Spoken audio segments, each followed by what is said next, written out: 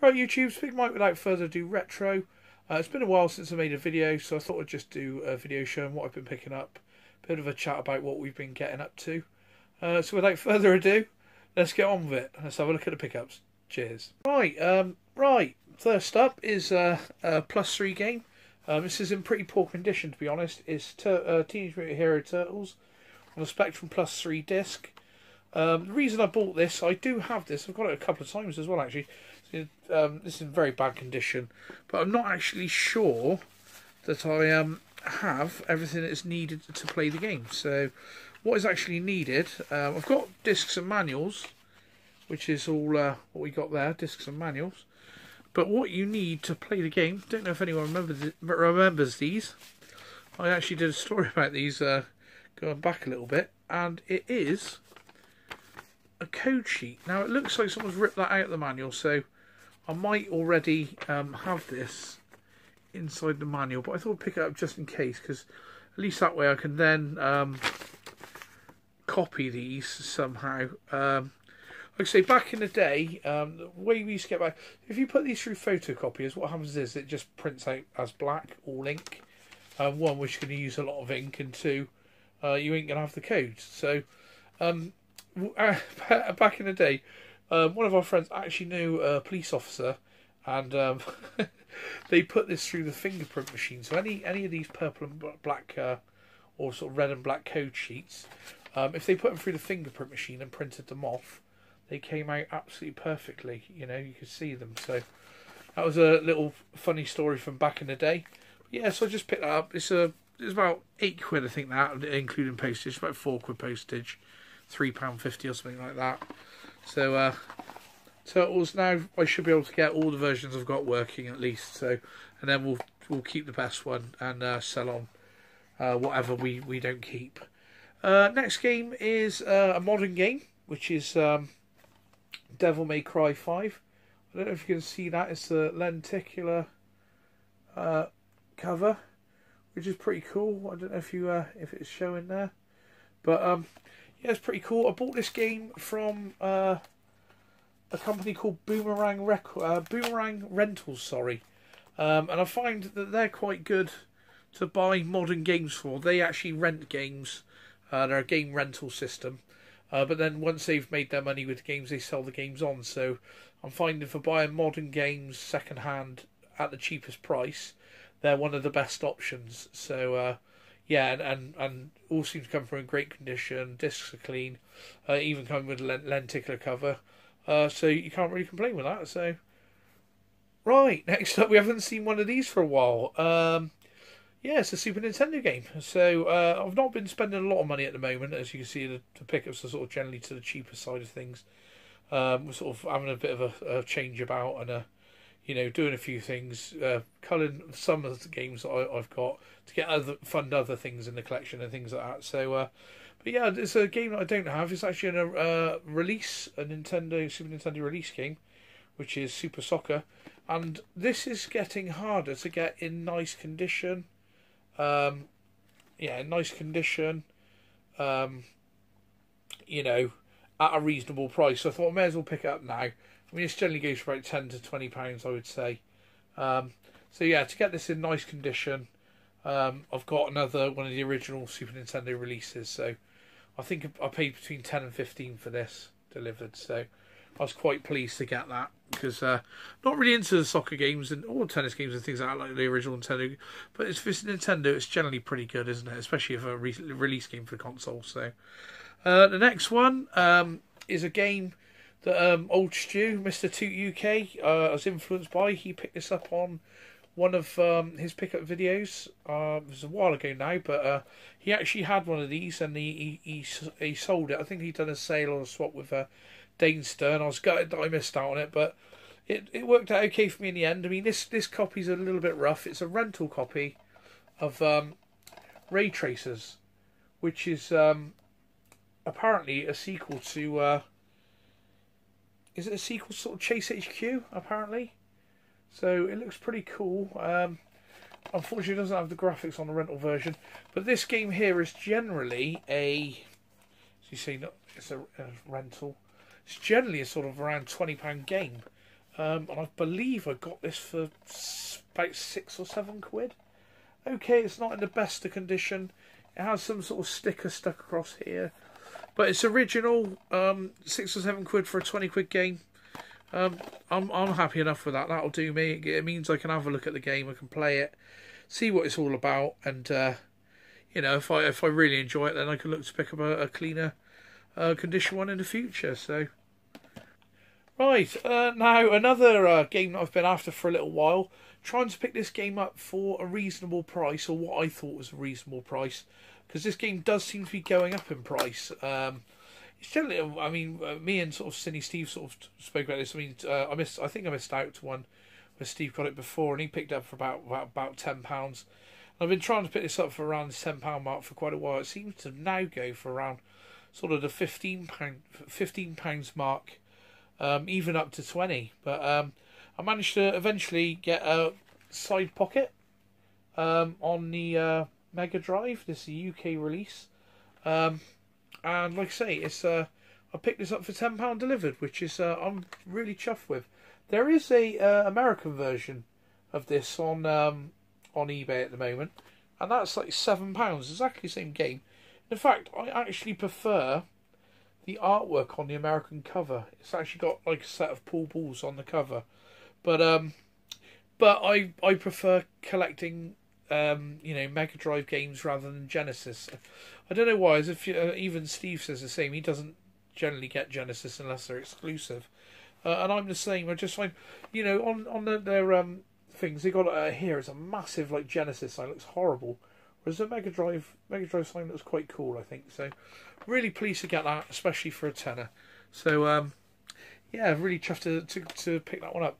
This game here, I'm not sure if I showed this in the previous video. If I did show it in the previous video, really sorry, but a bit sort of, I don't know where I'm coming and going with the videos at the moment, but it's another Konami game, and it's on the Mega Drive, which is Animaniacs. Animaniacs on the Mega Drive. It is the official Konami box, as you can see there. It is missing the manual, but I've got a feeling I picked this up for about less than £10, maybe £10. I think it was £8 or £9, and this is generally a sort of £15 to £20 game. So I was pleased to get that, and it's in an official Konami box. So yeah, you can't go wrong with that, and I've been after that for a while, especially at the right price. Right, next up is a bit of a boo-boo. I was hoping that this game's quite hard to get in nice condition on the Amiga, so I thought I'd be a bit cheeky and basically get myself an Atari ST, version of the game, and delabel it and make it an Amiga version. And I actually found that this game is in nigh on mint condition. It is an ST game, but unfortunately for us, the label isn't a variant. It's actually part of the box, so I can't make it into an Amiga version. So, but the box is in absolutely mint condition. And this is a really hard game to get in good condition, and I think I paid £20 for this. So I mean, my Amiga one's all sort of pressed in and dented in, and to get this in this condition is it's almost like brand new. You see, it's really clean condition. So a little bit gutted. I mean, even the discs and everything are in here, but. Yeah, it's just unfortunate that, but see, discs are nice and clean, Ivanhoe there, and it's got the manual and everything. So unfortunately, that wasn't a box that I could sort of delabel. Maybe the Amiga version's a paper label. I'll have to check my one, and if it is, I'll remove the paper label and stick it on this one. But yeah, I was speaking to Paul, Mr. Bads, and he was saying, yeah, he could actually let me know which ones are paper labels and which ones aren't. So I always thought they all were, to be honest. So. I've learnt something myself this week then. So, as Ivanhoe in lovely condition, but unfortunately, it's the Atari ST. Beautiful condition now. You know, I'll probably keep all that anyway because it's just a lovely condition. The next one, these were really expensive going back a little while ago, and they seem to have dipped in price. But then I see them sort of all over the shop. So, it is a big box of deluxe paint. 5, is it? Yeah, I think 5. And no, 5 would be the V, so that's IV is 1 before 5. So that's 4, isn't it? Deluxe Paint 4. If I'm wrong, please correct me. My Roman neurology is not what it should be. It's not what it used to be. So yeah, Deluxe Paint 4, and I think I picked this up for under a tenner delivered. And if you, it says Upgrade Edition, but it's all in there. It's all, you know, the original discs are in there. In fact, I think, if I remember rightly, I think all of the Deluxe Paints were in here, up to this. And saying this now, I can't open it on video. Right, so yeah, there we have. I mean, the manual alone weighs an absolute ton. So you know, it must have cost them £4 or £5 to deliver this. So you have to, yeah, you've got the Deluxe Paint program disc there, and then you've got the AGA graphics discs there. So I know there's 2 versions of this. I think there's supposed to be a graphic disc and a, yeah, so that's art disc 1. Yeah, AGA art discs 1 and 2. I don't know, perhaps it's missing the AGA disc maybe. Let's have a look, see if it's got a program disc for the AGA. So no, so it's just got the program disc. It doesn't mention the AGA. But then the art discs all say, oh no, one art disc is normal, and the other 2 art discs are AGA. So this may be missing an AGA program disc, which I've got a feeling I've got in another. I've got this twice. I know that's not like me, is it, to buy something 2 or 3 times, which is always handy when you're trying to raise a bit of money to sort of go to different things and future events and stuff, which I'll be talking to you about in a moment. So that's that one. Deluxe Paint. Chuffed to have that one. Like I say, the prices of those seems all over the shop at the moment. But they used to be around £20–30, but now they seem to be, you know, you can pick them up for sort of £10 plus. So, you know, not too bad at all. Right, another one which I've got numerous times, but this one looked in fairly nice condition. I knew I had one which is in pretty poor condition, and I've just basically looked through the ones I've got and dug out. This is the best version, I think. So it's a nice clean copy of Harlequin. I've got one that's pretty dented in. I've basically looked at all the Harlequins I had got 3, and this is basically the best of everything. So, you know, I took the best top and the best bottom, and I'll have to test the discs and everything. But I really like, I don't know why, I like this with the green discs. So I thought, yeah, I'll get that with the green discs. And every version I've got is with the green discs. So I've got 3 sets of green discs and manuals. So yeah, so just got to make sure they're all working, and then I'll be listing some more stuff on eBay.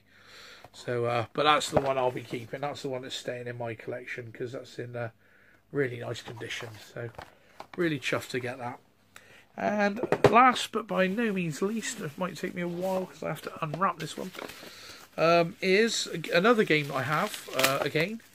But this was the English version, and I have another version, and I didn't realise at the time of buying it, it was a German box variant rather than the UK one. So, without further ado, we'll let you know what we got, which is Blues Brothers. It's got a little bit of a crease there, but I think I got this for a good price. I think this was about £10, which my other one cost me, I'm sure it cost me over 20. It's one you don't see all of the time. I actually remember this being quite a good game, but a lot of people slate it. I'm not sure if it's the same version as the Super Nintendo, but yeah, I'm just glad to get it in English. Yeah, it's very flimsy. It's a sleeve, a slide over sleeve. But yeah, just chuffed to get it really. So let's have a look. Let's open it up. So you got nice. This box is in good condition. It's got on the back there. It's unusual. So it's got some of their. Is that normal? Because right, so it's by Titus. Those aren't Titus games. So someone's made this box up, I think. So because on the back here you've got X Out Turrican, Rainbow Islands and Chase HQ. Is that a that's a compilation pack there, isn't it? Weird.